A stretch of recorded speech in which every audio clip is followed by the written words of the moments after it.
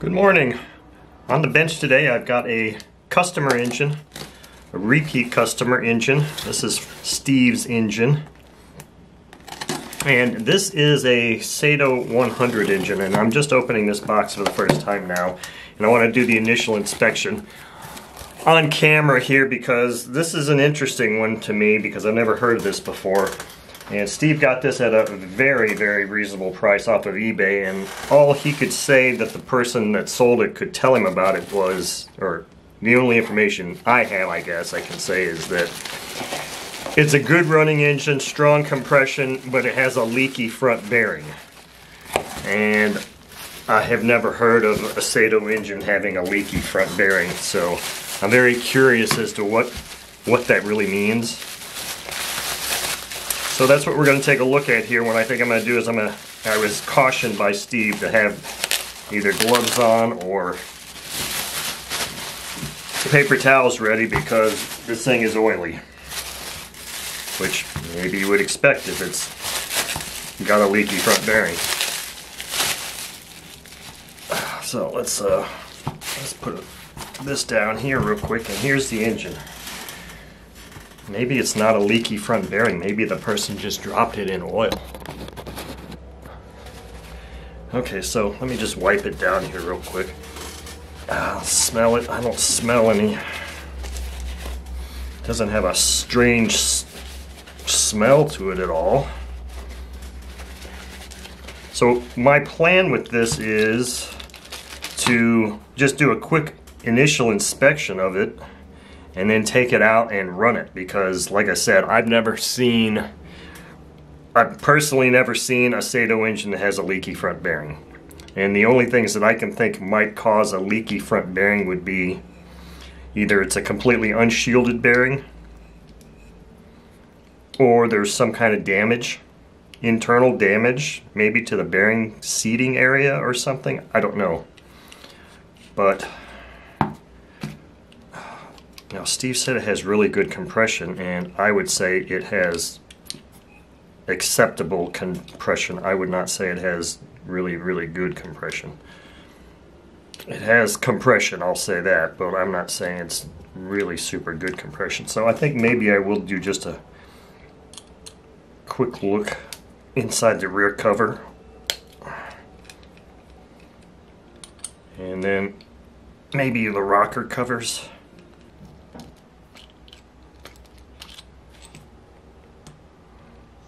I don't see anything that looks unusual there. Everything looks hunky-dory.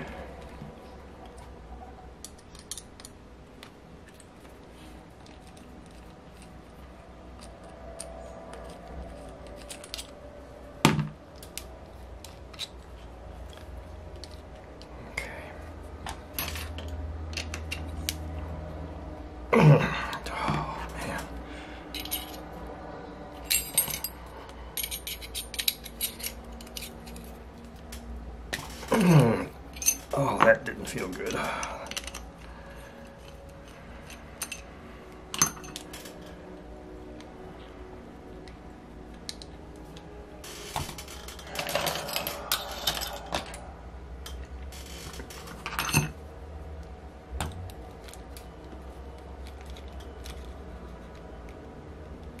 Okay, we're top dead center. I think that valve lash is going to have to be set first. It's pretty open. That valve lash is a little bit too open, so I'm not seeing anything here initially in this inspection, so I'm going to shut this video off and quickly set the valve lash on this engine and go take it out on the stand, and we'll see if we can see a leaky front bearing on a Saito engine. Okay, so this is just a quick proof of life run of this Saito FA-100 engine. I want to check and see if there's any kind of reported leakage from this front bearing. So that's what we're going to do here.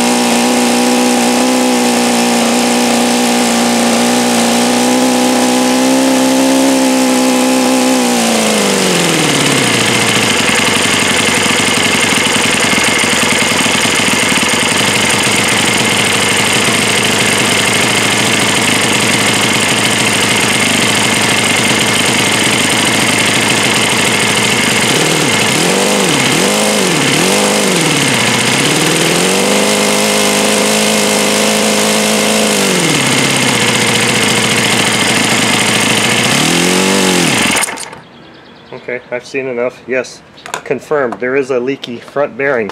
I have yet to ever see that on a Saito engine, so this should be an interesting one.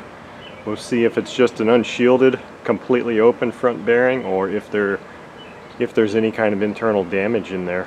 We'll have to take a look and see.